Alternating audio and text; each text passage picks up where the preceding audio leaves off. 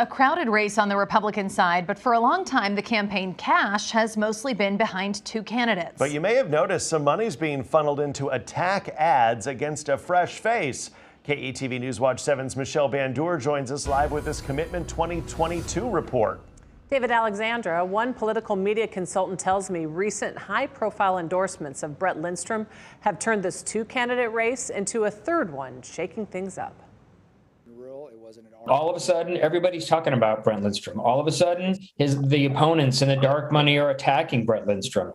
That's political media consultant Ryan Horn watching the Nebraska governor Republican race come alive with what he calls a surge from State Senator Brett Lindstrom. So now you've got this third guy who's young, fresh face, appealing to suburban voters with his ad campaign in ways that they are not, and it is a real curveball, and it has a feeling like Brett Lindstrom is surging at the right time.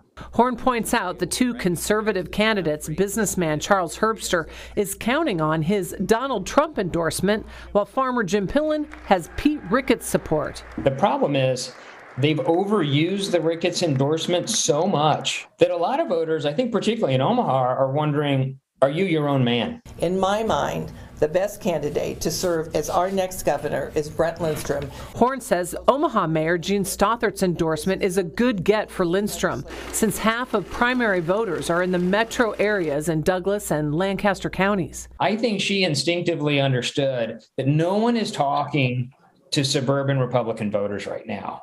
Except for Brett. Liberal Brett Lindstrom has supported raising our taxes again and again. And the dark money ads attacking Lindstrom he refers to are from a group called Restore the Good Life, Inc. There were a lot of undecideds.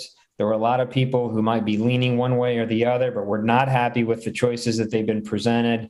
And now you have kind of a fresh face coming in right at the right moment.